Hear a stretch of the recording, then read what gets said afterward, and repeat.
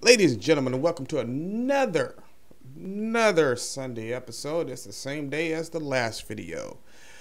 Last three videos. But since I'm not watching the NFL anymore, because of their bullshit and uninformed social justice messaging, when honestly, if I want to watch that, I'll just watch Don Lemon and throw up in my mouth, or I'll watch Sean Hannity and clap.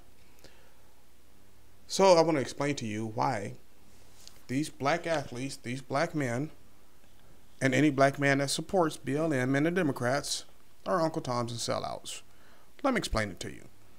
All the popular Democrat policies of the last 40, 50, 60 years, I'm almost 50, so let's go 70 years, are designed to destroy the black household. But understanding, the Democrats say they completely understand that black people operate off emotion. So they tear into those emotions. That's why they fear men like Malcolm X. Because see, Malcolm didn't operate off emotions.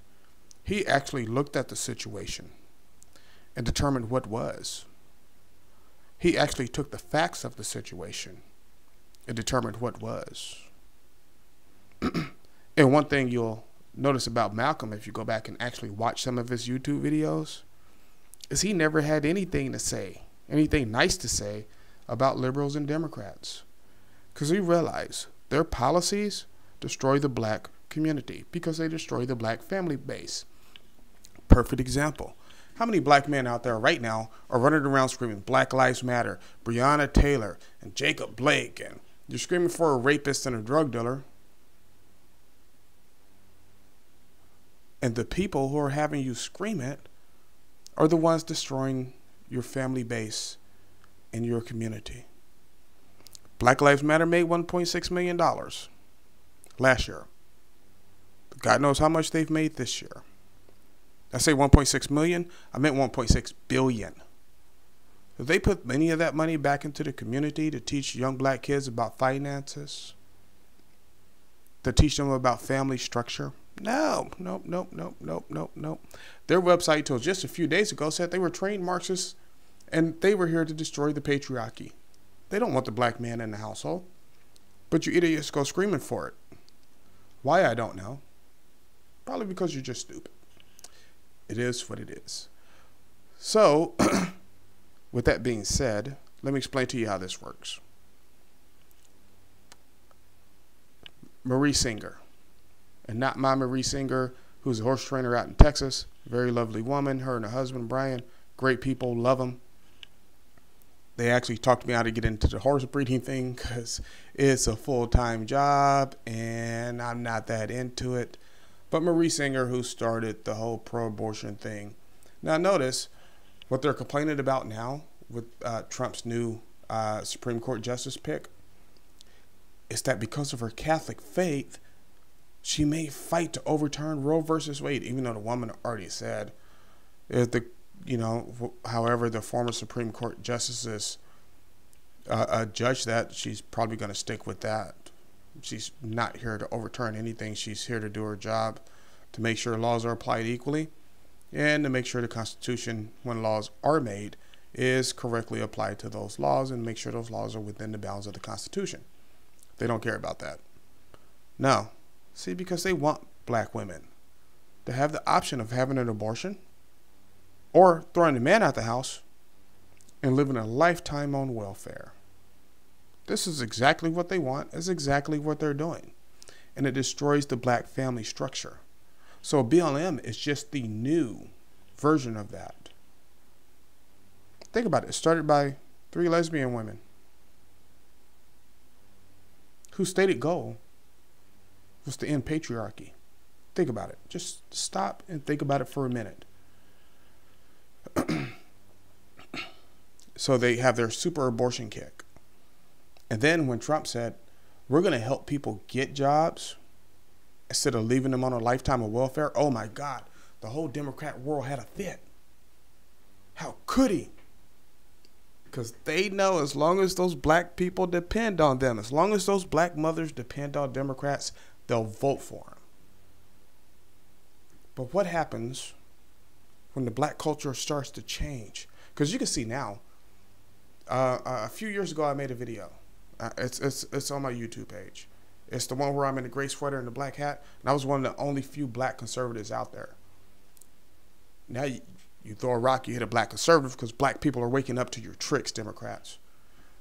You want our women and children, our women and young ladies to have abortions because you don't want black children.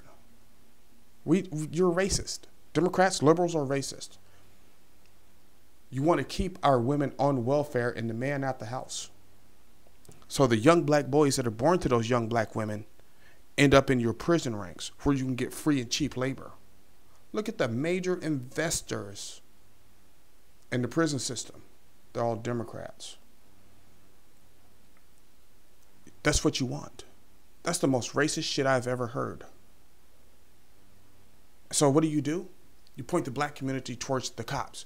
The cops are killing black people, which is honestly not true. Not true.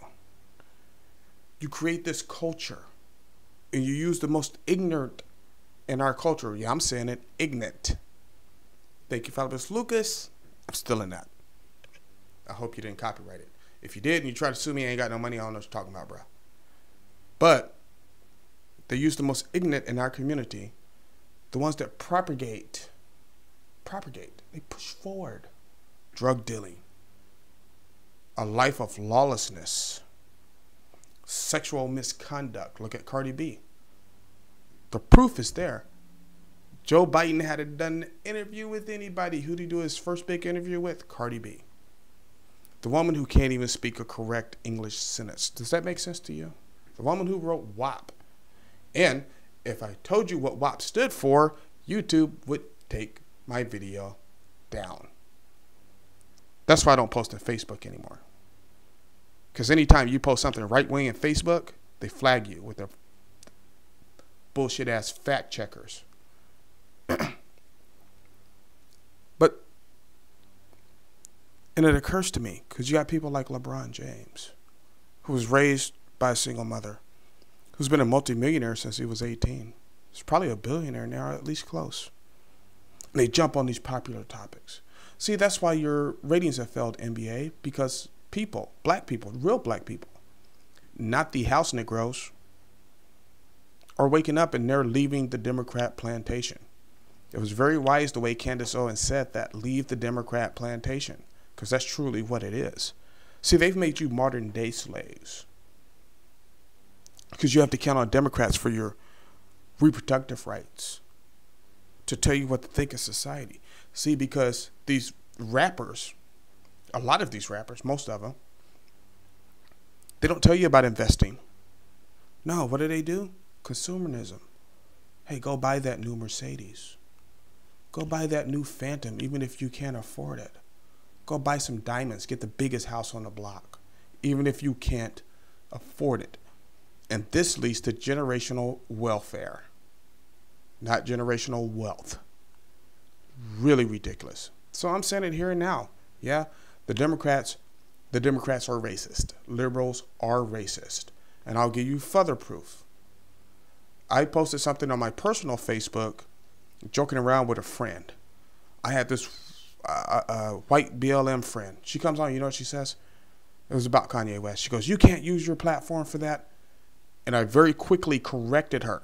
You don't tell me what the hell to use my platform for. This is my platform. You do not own me. Stay the fuck in your lane. Sorry about that. Got a little bit out of control. I apologize. It just really, really upset me because I saw what was happening. See, because these young white people, young white men and women who run Black Lives Matter, see, now they feel they have the right to tell black men what to do. Guess what? You don't. Hey, the rest of black people might not be on to you, but you can bet some of us are on to you. Charles Barkley, Shaq, Jason Whitlock, which I will say Jason Whitlock was on to it before me, way before me. Candace Owens, the Hodge twins, Officer Tatum, the amazing Lucas. We ain't playing around no more. We realize your tricks and your games. Democrats are I'm going to say this and I'm going to be done. Democrats are racist. Liberals are racist. And the black people that support them are Uncle Toms and House Negroes. So, you House Negroes and Uncle Toms, have a good time going out there with your Black Lives Matter sign that was given to you by a self-hating Jew. And you just go around and you have fun with that. The rest of us, we're going to be tending to our business. I'm tuning out the NBA. I've tuned out the NFL. And you know what that means? On Sundays, when I would usually, from 10 in the morning to 8 o'clock at night, watch NFL games, as you've noticed by the videos I put up today, I'm getting a lot more done. Amazing how that works. So, to all you Democrats and liberals, I say bye-bye.